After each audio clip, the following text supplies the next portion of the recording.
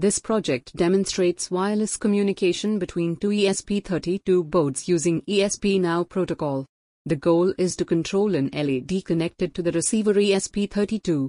When a push button on the transmitter ESP32 is pressed, the communication is fast and reliable, making ESP-NOW ideal for low-power IoT applications.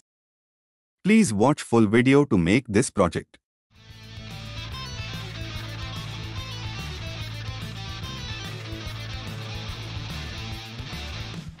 This is transmitter ESP32 with push button.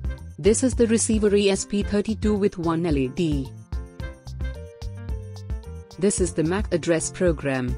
We need to find MAC address for ESP32 receiver board. Choose your board and proper port number. If you do not know the port number, see in Device Manager. Click Upload button to upload program to your board. After uploading, open the serial monitor and choose the correct baud rate which is given program. Copy this MAC address and paste in ESP32 transmitter program.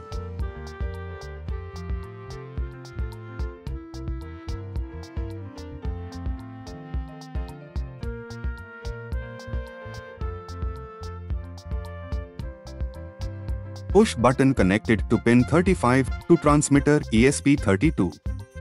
Choose your board and proper port number. If you do not know the port number, see in Device Manager. Click Upload button to upload program to your board.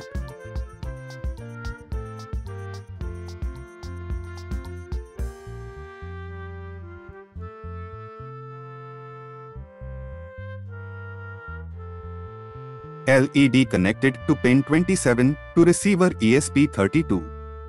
Choose your board and proper port number. If you do not know the port number, see in Device Manager. Click Upload button to upload program to your board.